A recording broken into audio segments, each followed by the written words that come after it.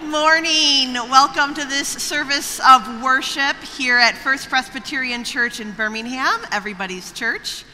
We're so happy that even though it was a rainy morning, you found the energy to get here or turn on the computer, and you did good. We'd love to have you here.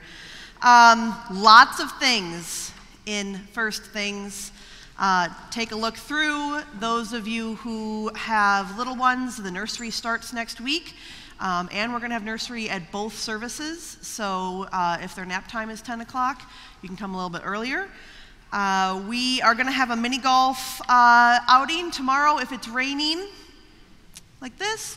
We have a makeup date, so we will get there and it will be wonderful.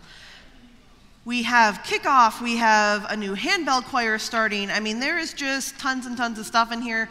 One other thing I'll highlight is these talkabouts. These are online, and I pick a subject to talk about every month, last Thursday of the month. I'll be live on Instagram, Facebook, and YouTube. If you have questions that you want to ask me before, I'll keep them anonymous. You can email them to me, or you can ask them in the chats on those different platforms.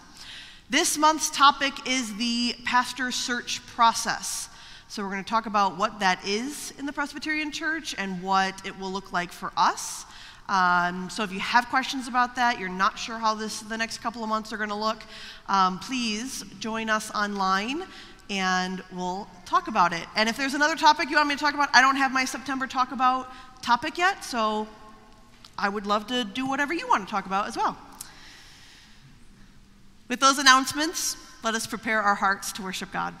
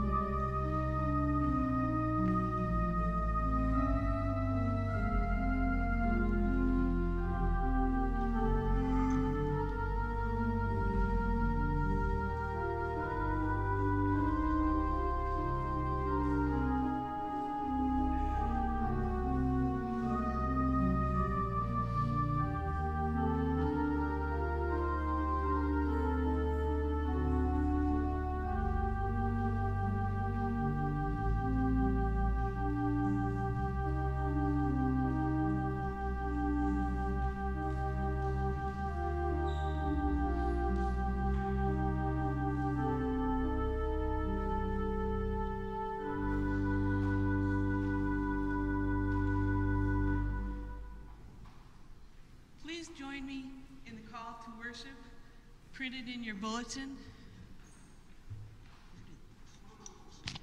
Me and the mic are having more.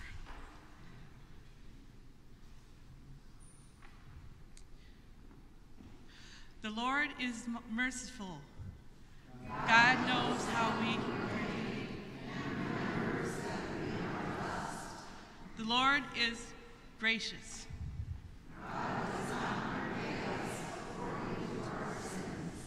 The Lord is slow to anger.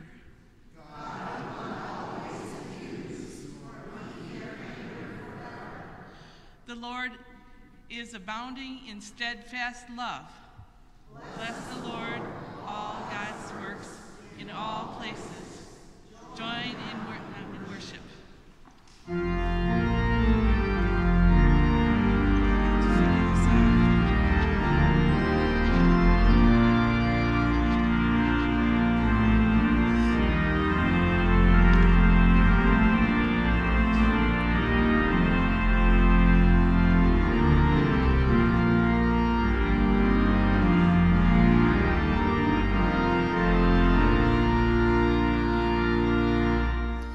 I sing a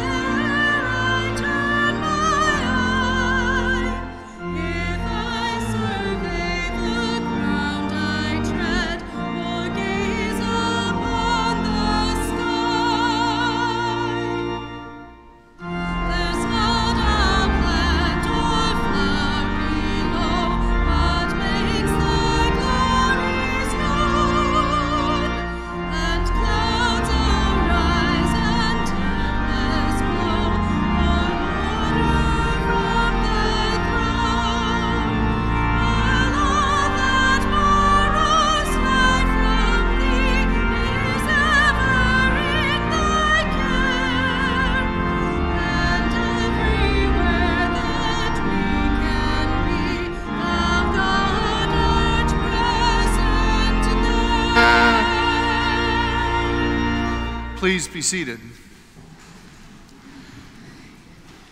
One of the realities of human beings is that we tend to gather with people who are just like us. We are tribal in nature. This is the reason in high school and elsewhere there are cliques, because we just feel comfortable with those folks. And yet, God calls us to be an expansive community in which we invite in all of God's people. And so I invite you to join with me in the prayer of confession as we acknowledge that sometimes our lives aren't always as they ought to be. Let us pray together. God, your unbound creation can be overwhelming. When we hear anything is possible, we have responded with anxiety. We have spent more time enforcing policy and etiquette instead of challenging definitions and regulations. We want to stand taller and walk truer towards the world you desire. Now let us pray silently.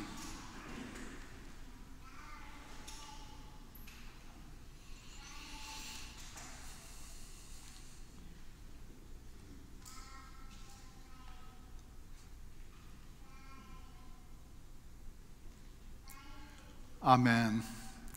Jesus Christ came into the world not to condemn, but to save. So believe the good news that in Jesus Christ we are forgiven.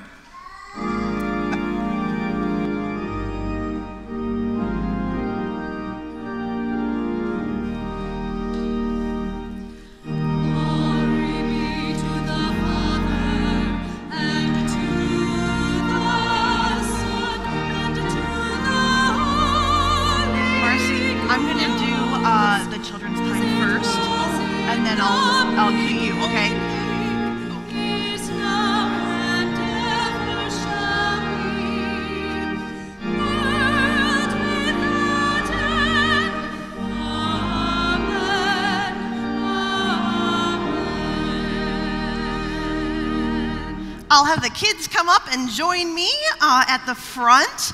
And it's like we sort of planned this, because my whole message is about why do we do things the way we do them, and why don't we do them differently? And we just did something a little bit differently than we normally do. You guys got to stay for the confession prayer, which is super fun. Got a peek into what we do after you guys leave. So what I want you to do first is I want you to take your hands, put them together like you're going to pray, like they're folded. Okay, now let me see. You have, what is that, your left pinky that's closest to me? Stephanie, your right one. Looks like this is a right, left, right. You all have a little bit of a different way to fold your hands. How interesting. Okay, I'm going to challenge you to do something different. Take your hands. Open your fingers back up, and I want you to move your fingers just one slot over so that you have a different position. Does that feel weird? Kind of. Maybe some of us are a little bit more comfortable with change. That feels weird to me. This was how I just want to do it. No one taught me that. Just naturally how I want to fold my hands. But if I try, I get a little bit uncomfortable with a different way to fold my hands. Sometimes in life, and especially when we are people of faith trying to create a world like heaven, we have to be a little bit uncomfortable, because there's people around us that are uncomfortable with the things that we are comfortable with. So there's lots of different kinds of bodies and different kinds of styles. We want to make sure that our world is welcoming and comfortable for everyone, which sometimes means we have to be uncomfortable so that we can make the world different. So if you do this every day and go back and forth real quick, you'll be able to teach yourself that either way feels fine. We just have to kind of go back and forth sometimes. That's your challenge for the week. Let's pray. You can either pray with your hands in a comfortable position, or if you want, you can switch and go the other way. Repeat after me. Hello, God. Thank you for creating me exactly as I am. And thank you for creating others differently than I am. Let's all be friends. In Jesus' name we pray. Amen. Great. You guys can go off to Sunday school. We'll see you later.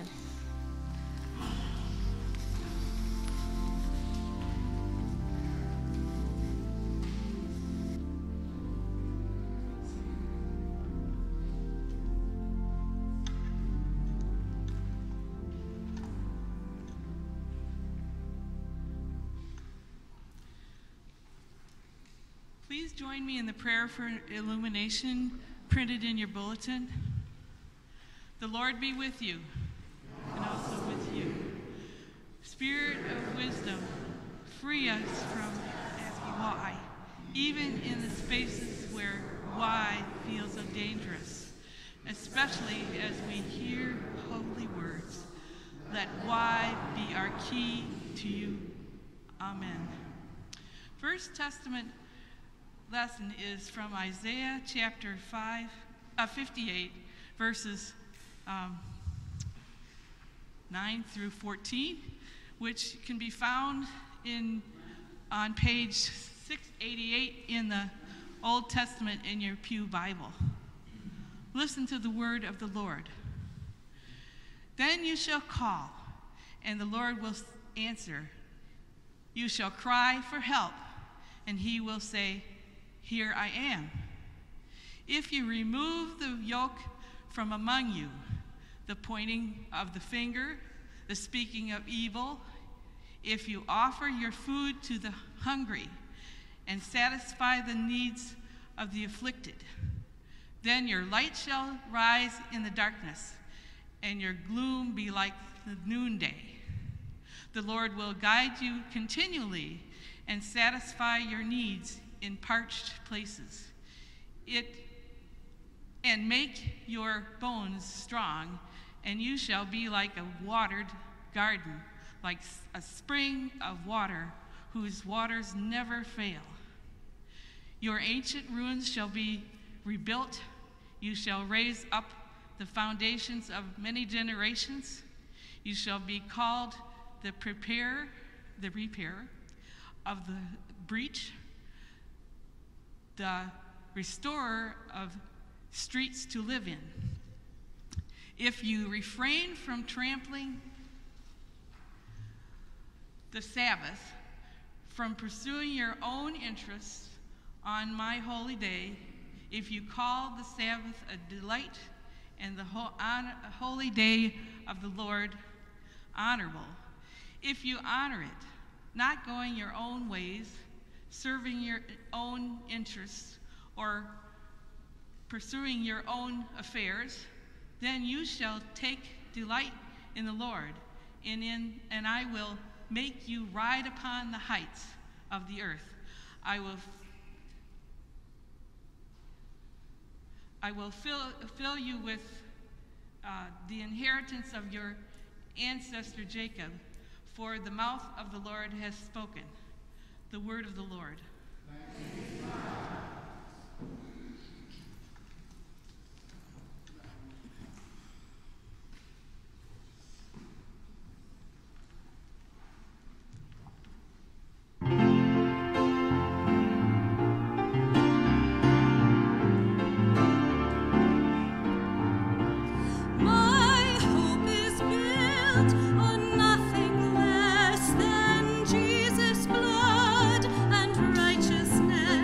I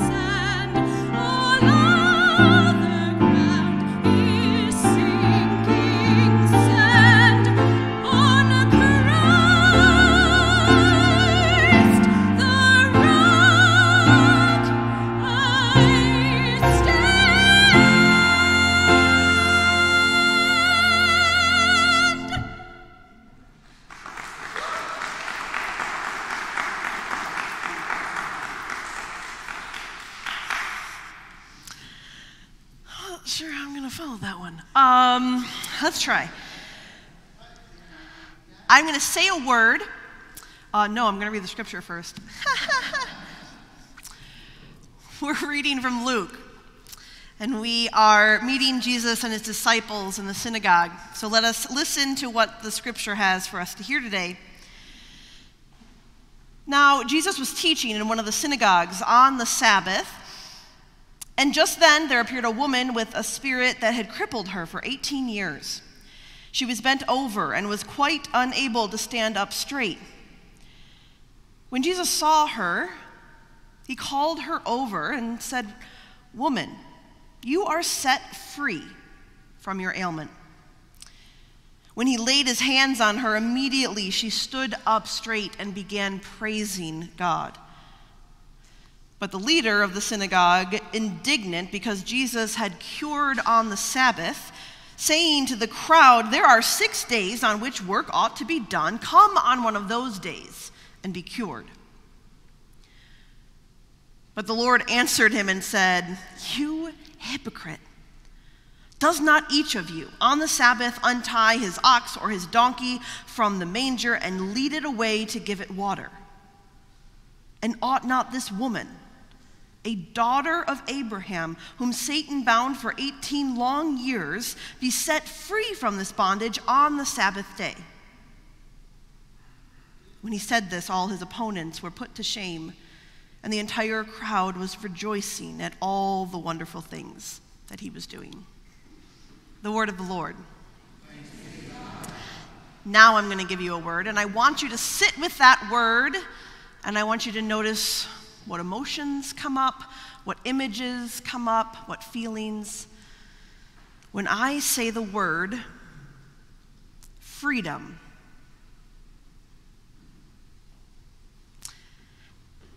if I personified freedom, I would think that freedom wants to be very simple. Freedom wants to be clear and accessible for everyone. But I'm not a mind reader, but I'm pretty sure we did not all have the same idea of what freedom was. Freedom wants to be simple, but in practice, freedom is very complicated.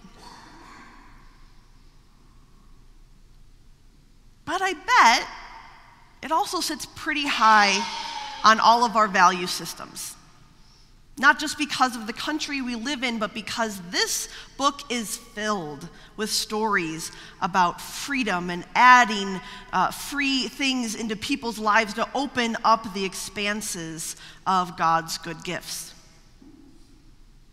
So not just because it is a word we value in our country, but because it is something central to this book and to the message of Jesus. So we have to realize and wrestle with what freedom is. Now today's story about Jesus is freeing a woman from a physical disability. And Jesus sees her across the way, and he sees that there is a problem with how she is able to interact with the space that she is in. She's limited in access to things like the pools of water to do the ritual washings and the altar and the Pharisees and the priests around her. Most people are sitting on mats. That's probably a hard thing for her to do. And all the spaces that she could lean up against to get relief from the pain are taken by other people. The paths to these important points around the synagogue are crowded with people. So she has to walk out of her way on a longer path to get to where she's going. Even outside of these walls, her life has been limited. She probably hasn't found a good match for marriage. She probably doesn't have a great paying, supporting job. She's probably looked down on. She has limits to who she can be in her world because of this physical disability. And so Jesus sees this and sees her as an opportunity to show everyone else what they're missing in this moment. He walks over to her, lays his hands on her, and the pain melts away. Her muscles get stronger and the tendons tighten so she can stand up straight. Nothing has changed about her except her ability to stand up. But now, she might be able to get a match, a job.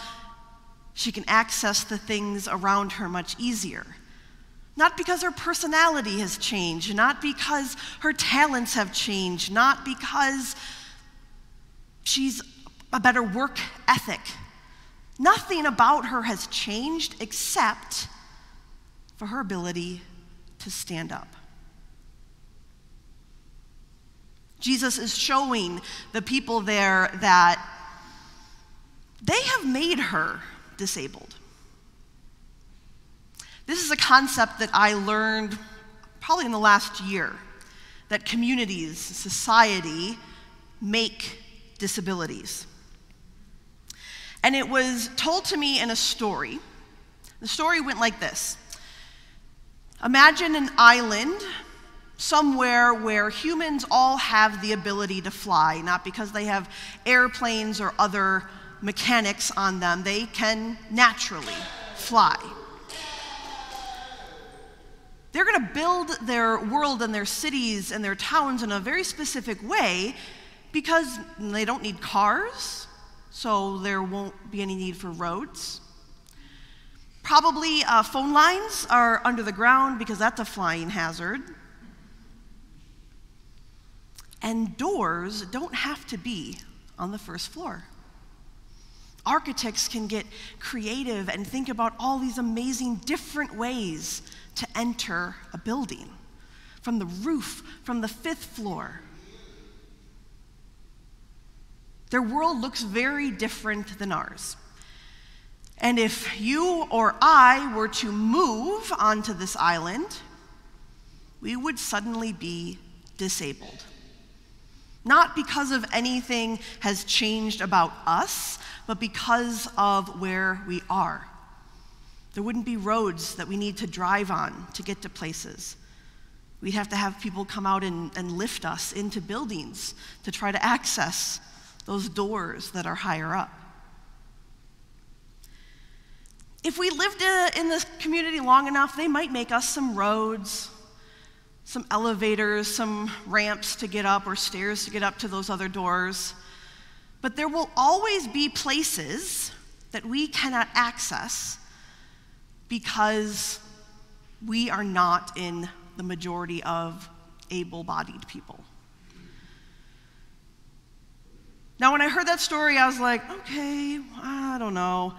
It took me a long time to start to notice how we do this in our world. And I had a conversation with a friend like before I heard this story, but it popped into my head after it. And it was a friend of mine named Darren, and he stamps his money with Braille. So he is fully blind, and he was living in a community where the cashier at the local convenience store kept cheating him in his change. He would hand him a 20 and was supposed to get $15, $16 back and only get, 3 $1 bills back. And the people that were helping him that were sighted, were able to say like, hey, that's not what you're supposed to give him.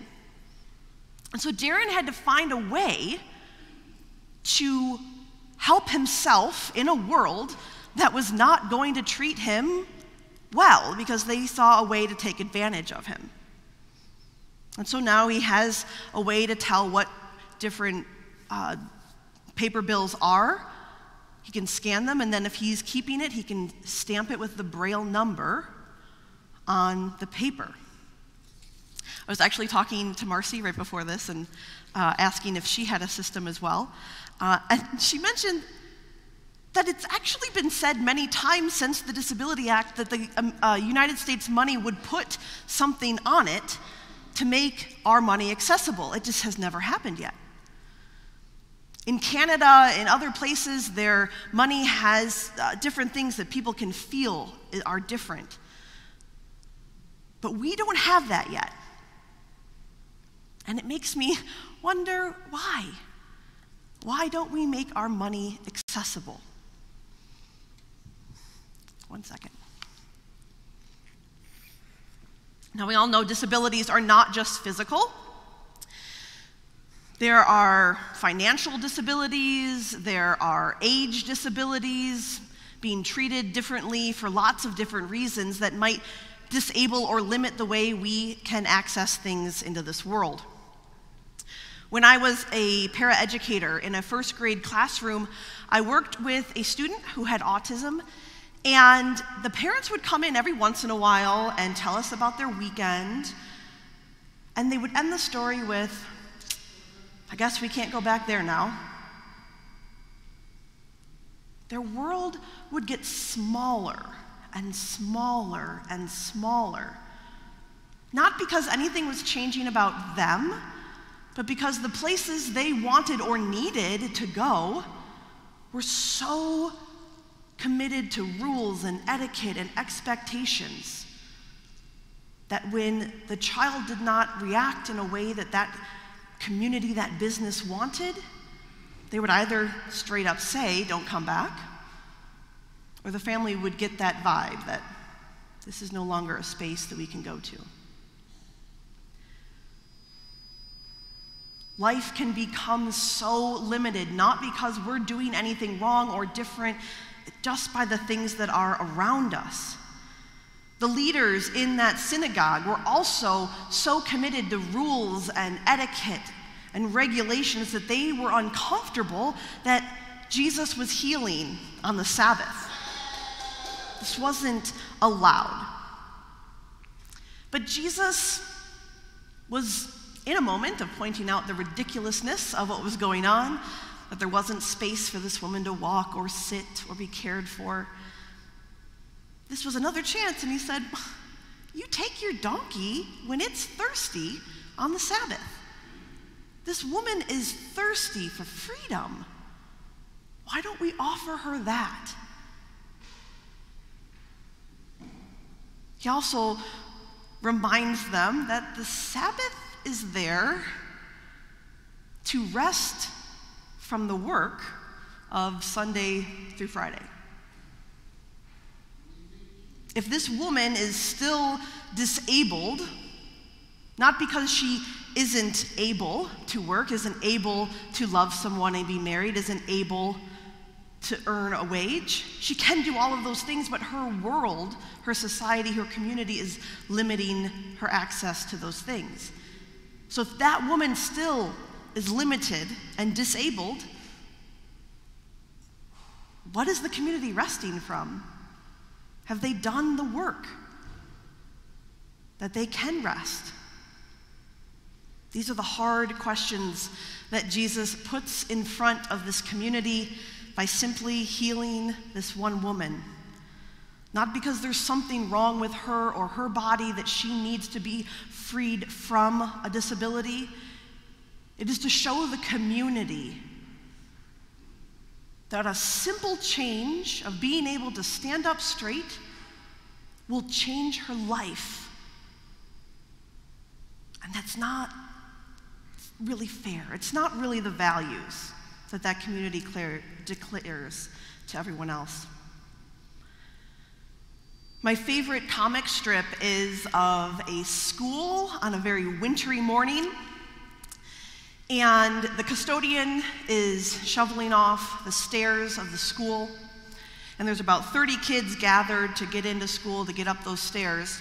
And as the custodian is shoveling, a child rolls up on a wheelchair and says, "Can you shovel the ramp?"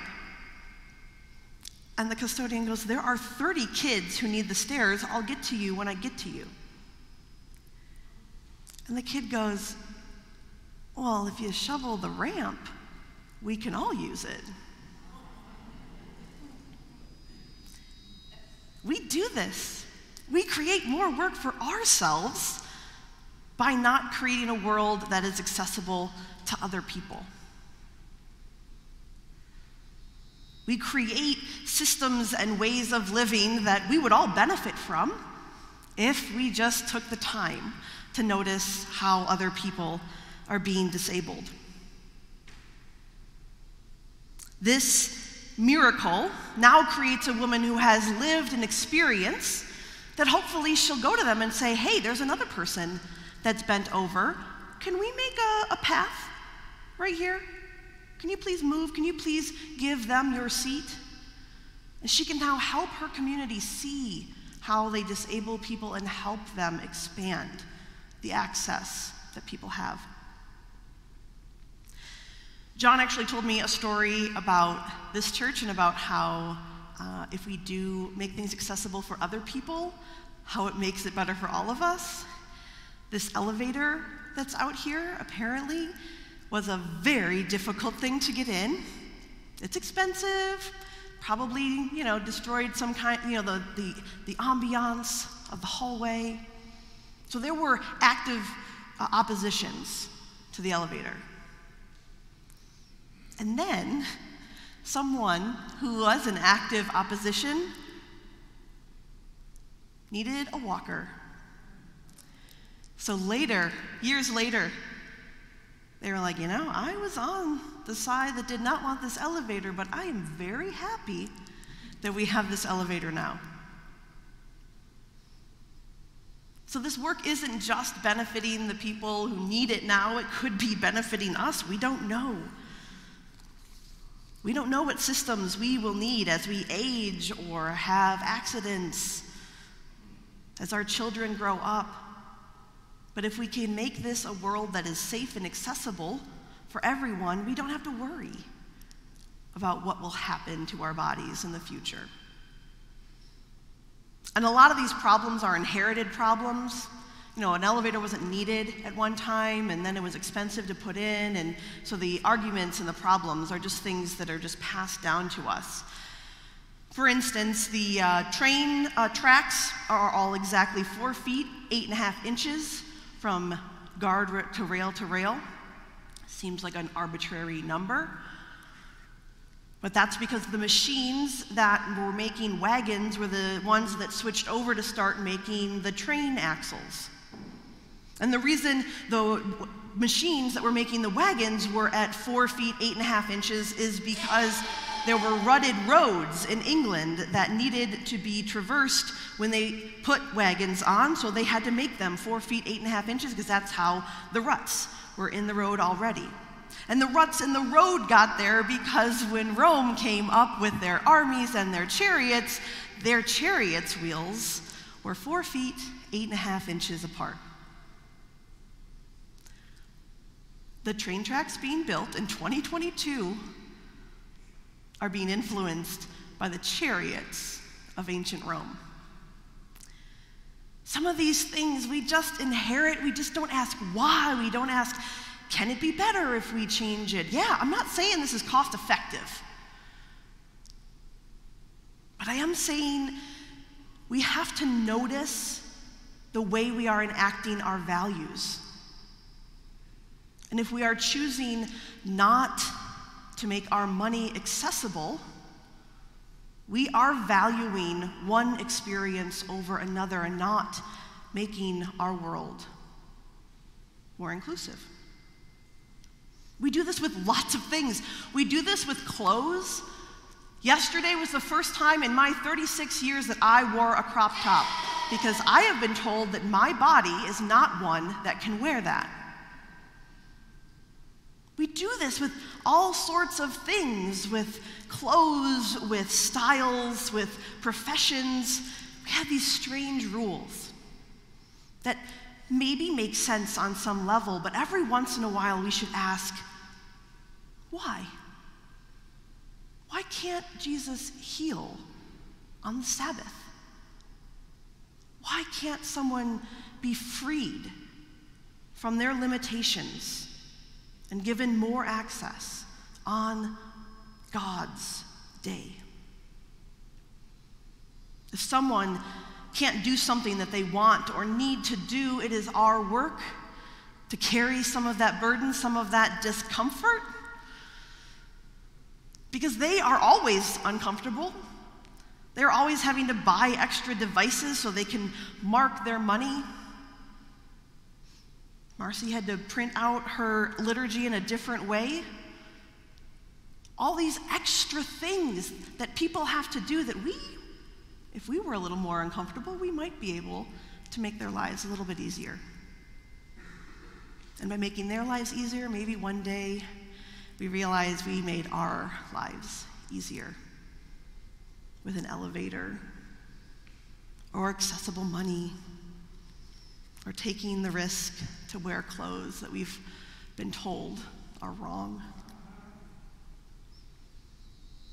Freedom is not always comfortable. Freedom can be uncomfortable, and it is worth it, and may we find our ways to work a little bit more discomfort for others. Thanks be to God.